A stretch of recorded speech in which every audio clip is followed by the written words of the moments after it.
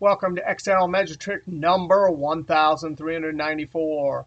Hey, if you want to download this Excel workbook, Excel Measure Trick 1393 to 94, so you can follow along, click on the link below the video. Wow, we have a crazy video here. We got to calculate formulas for traditional pivot table calculations, such as percentage of column total, percent of parent total, and percent of parent row total.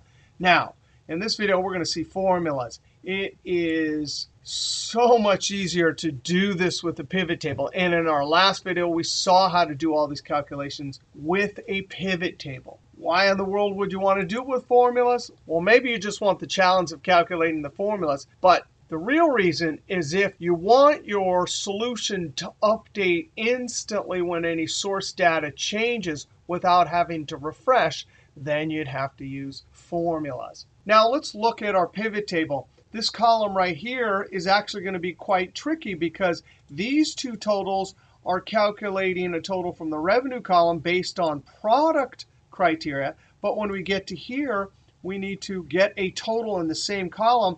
But from the manufacturer column, we have to get each individual manufacturer. So let's start with that. Now, I'm just going to build a SUMIFS formula based on the product, and that will be our starting point. So I'm going to use the SUMIFS. The sum range, I need the entire revenue range. So I click on the top cell, Control-Shift down arrow to highlight all the way to the bottom, F4 to lock it.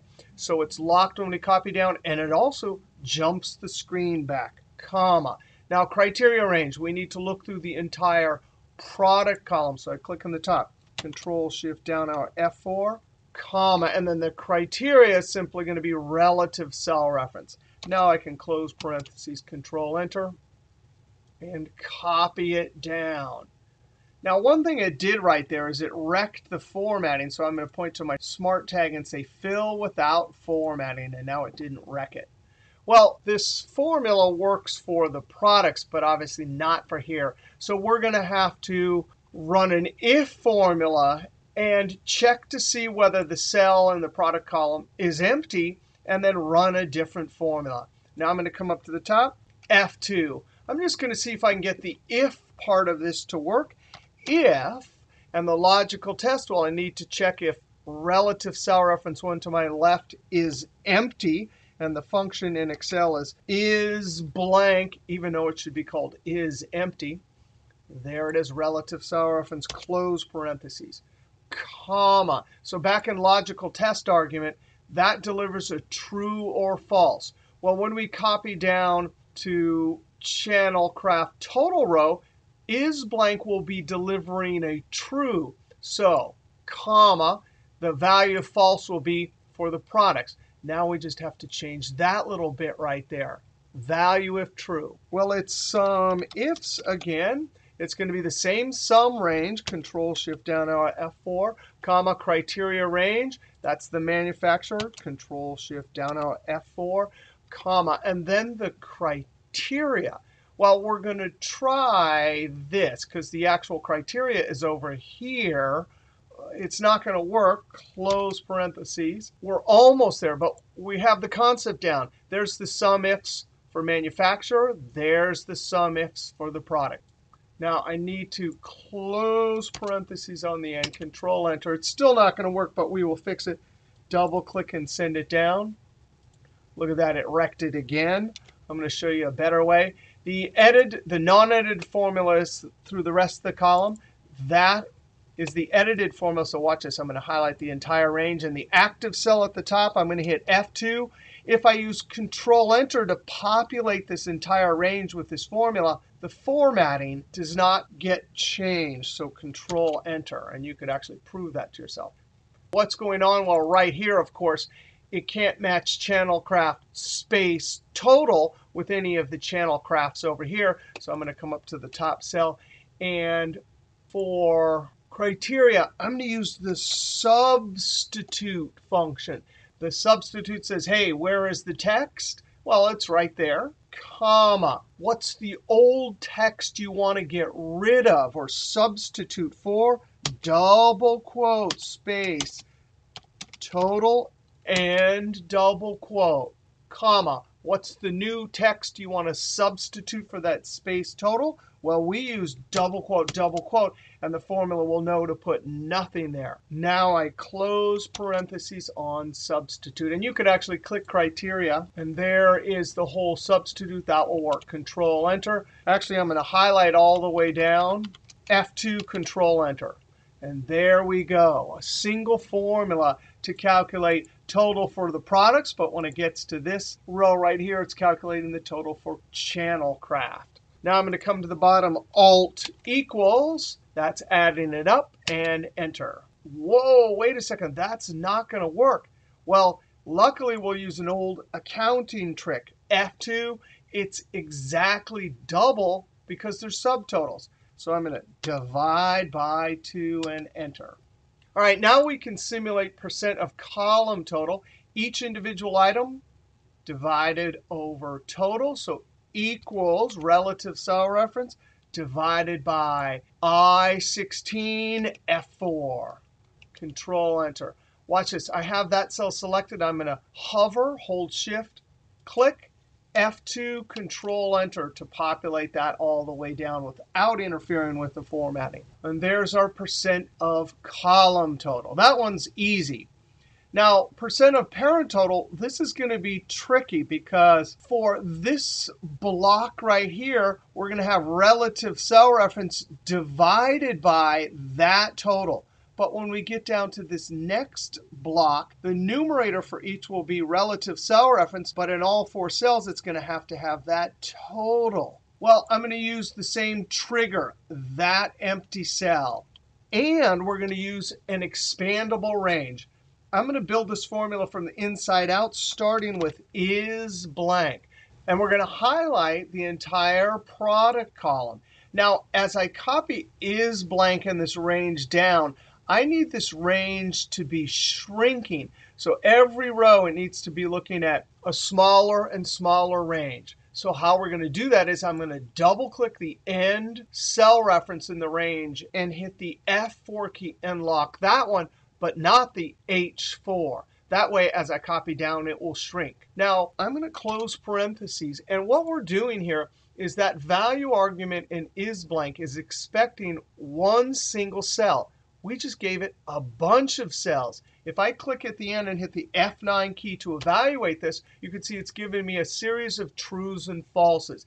Now, I want you to notice something here. The first true is exactly 1, 2, 3 down. Control Z. Now I'm going to enter this and copy it down. I want to click F2 and then F9 and notice now the true is in the second position because it's a contracting or shrinking range. When I come down here, F2, F9, now the true is in the first position. Those were all for channel craft. Now when I get here, F2, F9, notice now the true is back in the fourth position, meaning that's going to be our trigger for picking out for 1, 2, 3, 4. If there's some way to always pick out the first true as our contracting range gets copied down, that could be a trigger for us to pull this for our denominator. So I'm going to come back up to the top, F2. Now, if I need to look for where the first true is, and I really need the position, I'm going to use the match function. And what am I looking up? I want to look up true, comma. That's that expandable range. And the way you look up the first when there are duplicates is you use exact match. So I'm going to put a 0 here. Close parentheses. Now, this is an array formula right there. We're doing a function argument array operation. So I'm actually going to enter this as an array formula. Control-Shift and Enter. Now, once we enter with Control-Shift-Enter, we have to look up to the formula bar and verify that those curly brackets are entered in. Those curly brackets are entered in automatically by Excel, and they tell us that Excel understood and calculated this as an array formula. That's got the wrong formatting, but that's OK. I'm going to copy this down. And I'm going to apply general number formatting home, number general, or use the keyboard Control-Shift, grave accent, or tilde.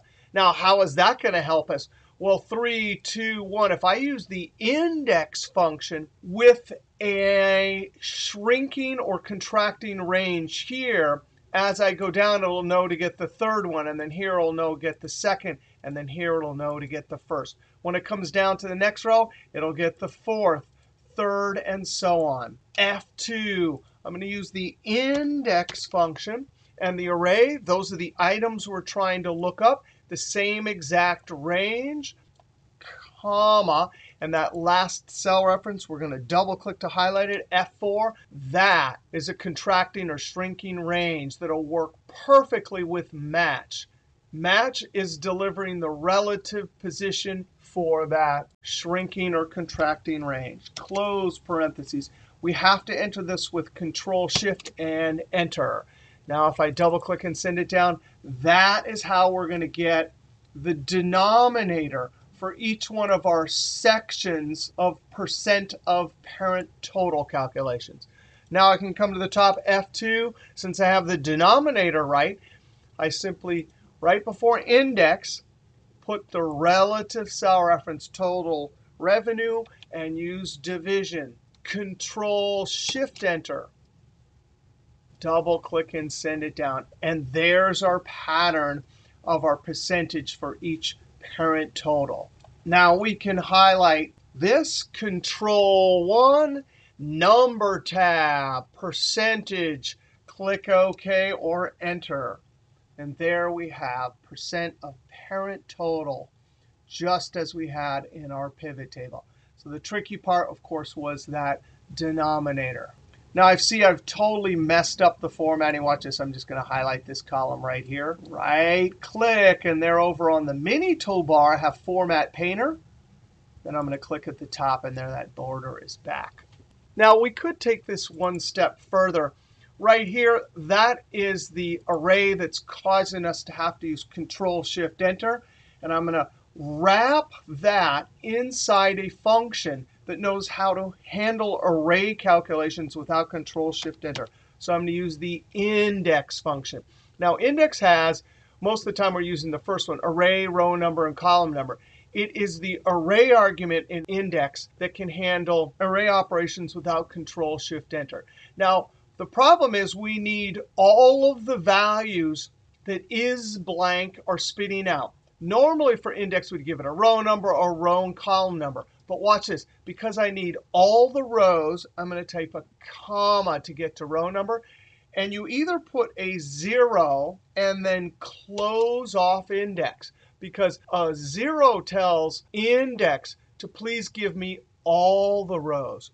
Or leave it omitted. By putting a 0 or leaving row number omitted, it says, hey, index, get all of the rows in that range. And now we don't have to use Control-Shift-Enter. I'm just going to use Enter. And then watch this. I'm going to use that trick earlier. Highlight the whole range. The top cell has our edited formula, so I hit F2 and Control-Enter to populate it all the way down. Notice there's no curly brackets up there. Even though it's an array formula, it's just able to calculate without using that special keystroke. All right, now we have one last formula, percent of parent row total. Well, as we talked about in the last video, percent of parent row total is a combination of percent of column total and percent of parent total. So when we're doing percent of parent row total, the actual individual amounts are being compared to its parent. But when we get down to the total for the manufacturer, it doesn't have a parent, so we compare it to the column total. So notice that percentage is really percent of column. This one is really percent of parent total. We already have our two calculations here. So I'm going to use the same trigger when that cell is empty, equals if ISBLANK, right there, that many relative cell reference, close parentheses. Well, if that comes out true, that means we're down here, and we need percent of column total, so comma, the value if true, percent of column total, comma, value if false, percent of parent total. Now notice, this formula is dependent on these two other columns. If we didn't have these two other columns, we'd have to scoop that whole formula up here and put it where the orange cell is, scoop that whole formula and put it where K4 is. Now close parentheses, Control-Enter, hover over the last cell, hold Shift, click F2, Control-Enter to populate that all the way down. Whoops, That's not going to work. We actually have to amend this because that is not empty. So we're going to come up to the top, F2, and instead of just is blank, I need to test two things. If it's blank, of course, I need this. That would be the trigger. But when I get down here, total, so I need to say if it's blank or if it's equal to totals, then please give me that percent of column total. So up in logical test, I'm going to use an OR function. The OR will run an OR logical test. That's the first logical test. I click after is blank, comma. Then I say relative cell reference all the way over there. If you are equal to, in double quotes, totals, in double quotes, and then close parentheses on the OR. Or if it gets either one of these trues, it'll take the orange relative cell reference. Control Enter, Shift click F2, Control Enter, and there we go. Wow, that was a wild, crazy formula to simulate what we normally do in a pivot table. We saw total revenue is blank and two SUMIFS and even a substitute. Percent of column total was easy. Percent of parent total, it was the denominator part we had to get tricky with. And then, of course, this last formula, percent of parent row total. All right, we'll see you next video.